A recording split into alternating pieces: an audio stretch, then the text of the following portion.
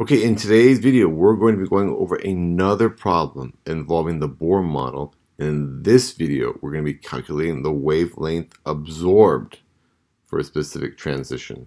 Before we do that, please don't forget to subscribe to my YouTube channel.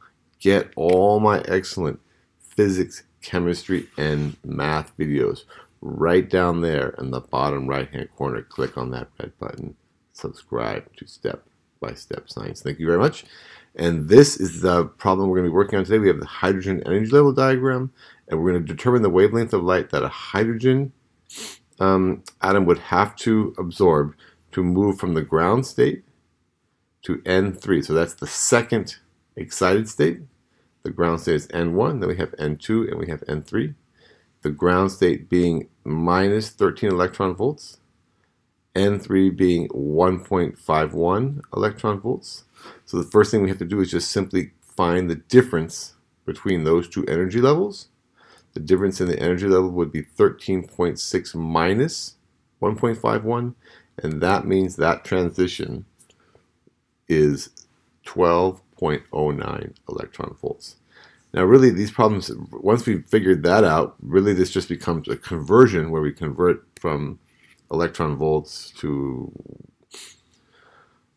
joules, to meters, to nanometers, to frequency, and all that kind of stuff, and energy. So what we're going to do is we're just going to convert now and find out what wavelength of light corresponds to 12.09 electron volts.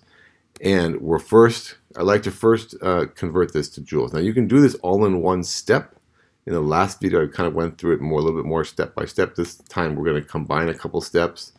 But first of all, I want to convert 12.09 electron volts into joules. And we know 1 electron volt is 1.6 times 10 to the minus 19 joules.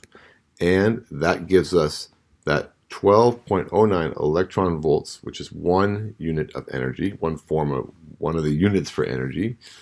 Joules being a different unit for energy, corresponds to 1.93 times 10 to the minus 18 joules. Okay, now we're going to use our equations for energy, which is energy is equal to Planck's constant times the frequency, and the speed of light is equal to the frequency times the wavelength.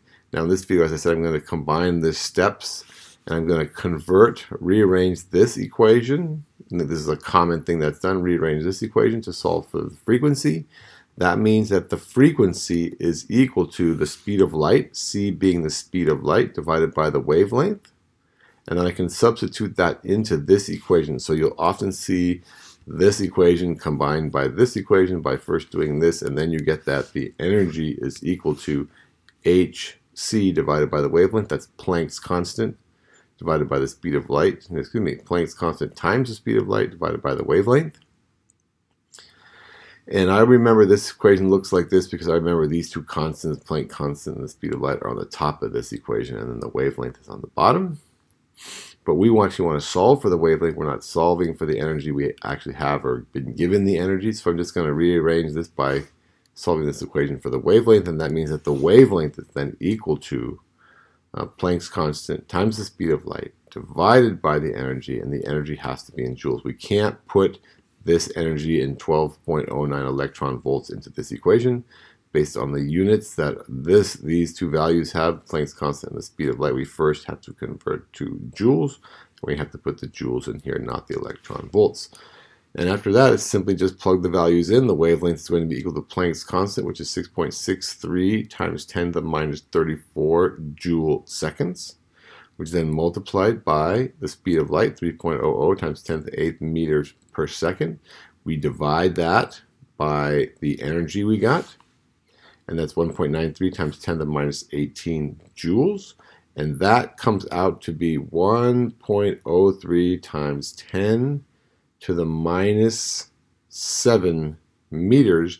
And I'm going to convert that into nanometers, and that's 103 nanometers. When we talk about light, especially like the visible spectrum, this isn't really in the visible spectrum, but we usually convert to nanometers. So when you do, I just want to point out, when you do this, you don't get 103, you get 1.03 times 10 to the minus 7 meters, which then corresponds to 103 nanometers, because in 1 meter there's 1.0 times 10 to the 9 nanometers, or a billion. So I just took my 1.03 times 10 to the minus 7 and multiplied it times 1 times 10 to the 9th, and you get that that is 103 nanometers. Okay, so there you go. I hope you found that video helpful. If you did, once again, please don't forget, subscribe to my channel. Get all my excellent physics, chemistry, and math videos. Give me a thumbs up for this video. Leave me a nice positive comment in the comment section below. And don't forget, sharing is caring. Share this video with all of your friends.